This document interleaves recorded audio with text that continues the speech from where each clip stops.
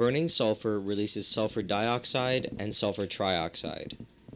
Both of these gases are toxic, and exposure to them must be absolutely limited and avoided. Also, not only are these gases toxic, but upon exposure to moisture or water, they will form acid. Sulfur should only be burned outside or in a fume hood.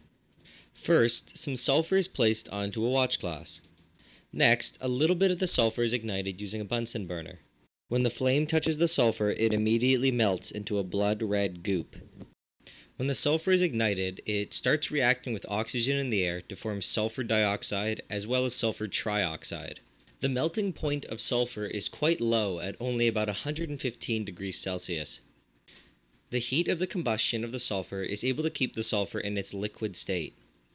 As the sulfur burns, more and more of the solid sulfur is melted and converted into its liquid state. Eventually, all of the sulfur will be melted. In the light, it is a little difficult to see that there is actually a blue flame being emitted from the burning liquid sulfur. If a larger amount of sulfur is burning, the blue light is much more evident.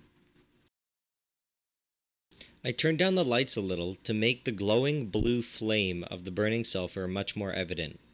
Eventually, all of the sulfur will melt into a flaming goop.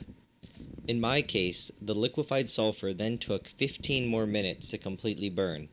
At this point, I'm going to fast forward the rest of the burning of the sulfur. This has been sped up to about 12 times the actual speed.